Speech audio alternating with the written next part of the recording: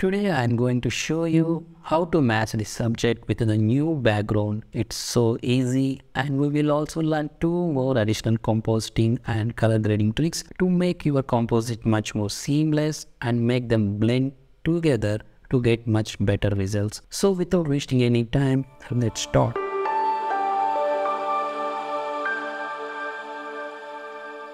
Hi, welcome to PSDESIRE Photoshop and photography tutorials. So let's back to the video. So here we are in the wonderful world of Photoshop, and if you want to download this tutorial image and follow along with me, the link in the description. Keep in mind the subject is already cut out, so here we have the background and on top of it we have our subject layer. If I turn that on, the subject will show up. It's already cut out, by the way.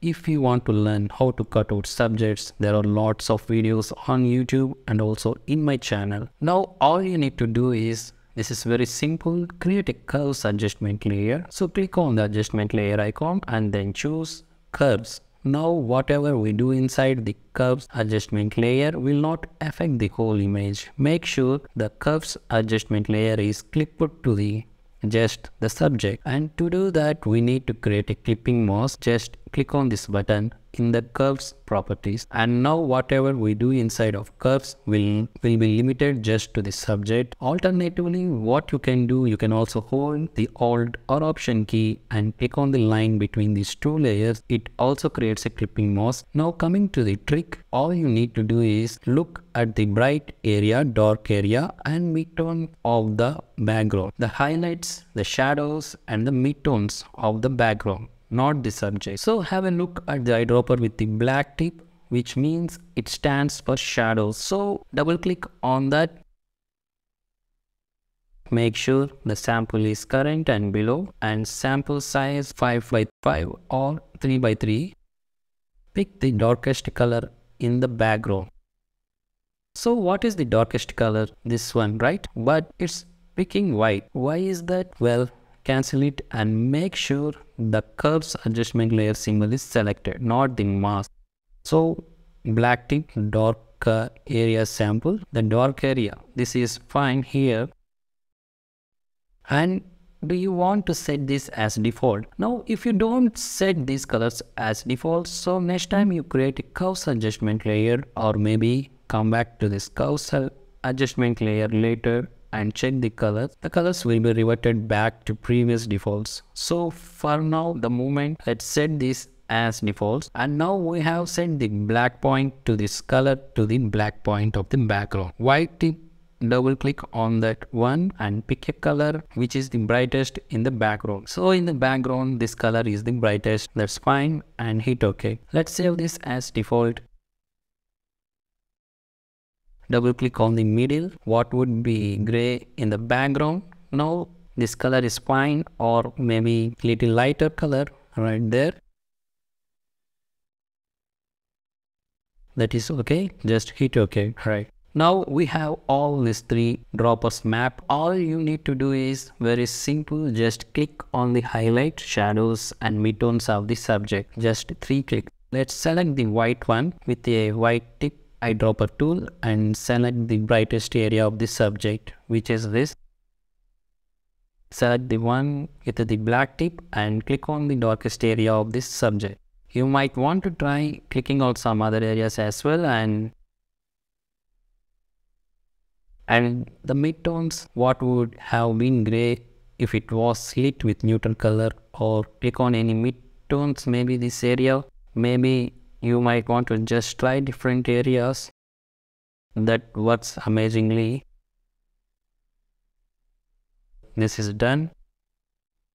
So here is the before, here is the after. So easily we have matched the subject with that of background. Now you can do a lot of things to make a composite blend even better. One of my favorite ways is adding a global effect, just like the color lookup adjustment layer. So click on adjustment layer icon and let's choose color lookup. Now people apply this both to the subject and the background. Now let's add some warmth to it. Let's create Double click on the right hand side of the layer, just right here. This will open up the layer styles dialog box. And then take the slider of the underlying layer from left to right. Just like that. Now we need to separate the slider so that we get a smooth transition. So hold the Alt option, click on the sliders to set them apart, and now separate them easy. And hit OK. Let's have a look at the before and after. So this was before and not matching at all. We added the curves adjustment layer, we added color lookup adjustment layers. It's looking amazing now. Now let me show you one more trick. How about using depth of field to make the composite even more realistic? That would be fun. So first of all, select the background layer, make a copy of this one by pressing Ctrl or Command plus J. Now let's convert it into a smart object. Go to filter, convert for smart filters, and then hit OK. That way we can change the values of the blur later. Now we will apply maybe to shift blur. Let's go to filter, blur gallery, and then tilt shift.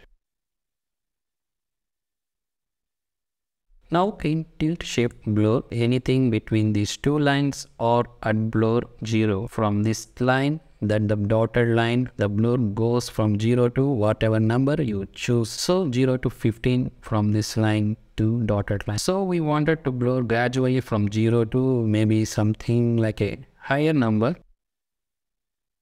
Let's choose something like 80 pixels. Or maybe let's choose 75. That's fine. That's great. If you want, you can add a little bokeh effect here and there, you can do that. But in this case, it will be a little bright spots. So let's not do it and hit OK.